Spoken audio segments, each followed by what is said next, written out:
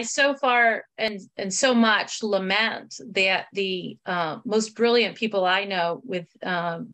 higher degrees in particularly MBA programs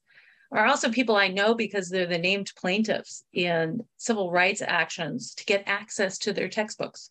to get access to the curriculum, to have accommodations in school.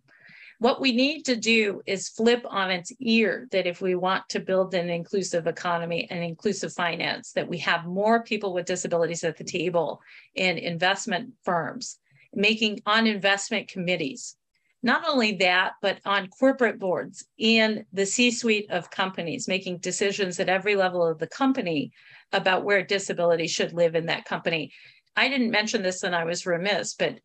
companies that have disability representation at every level have 30% higher profit margins. There is a real material benefit to disability, and there's a real material risk to companies and those in the economy that are not assessing, doing a risk calculus about whether disability is present and in leadership and throughout the life of a company.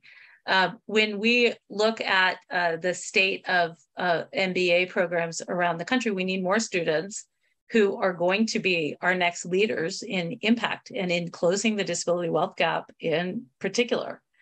And we need more access to higher education, not just as a matter of basic participation and basic legal compliance and accommodation,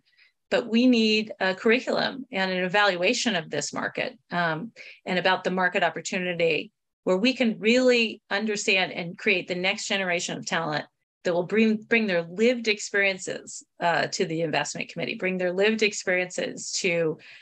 investment firms. And I think it's a real opportunity for the economy.